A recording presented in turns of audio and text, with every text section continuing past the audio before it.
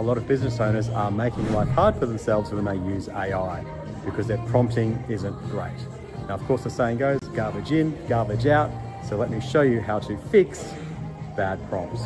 We want to follow a consistent framework. Now, there's 4 components to the perfect prompt framework.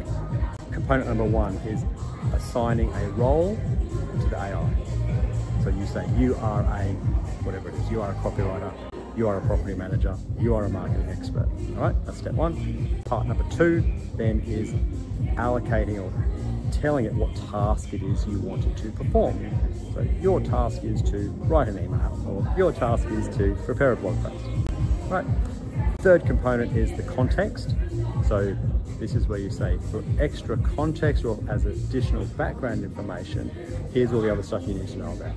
Now, you might copy and paste this like an email chain, or maybe you upload it as a PDF, or you just do a brain dump of all the extra knowledge that adds context to it. That's what you need to do. And then the 4th component is then to specify the output that you want. So do you want an email? Do you want a chart? Do you want an Excel spreadsheet? So you nominate what output you want from the AI. So that is the perfect prompt framework: role, task, context, and output.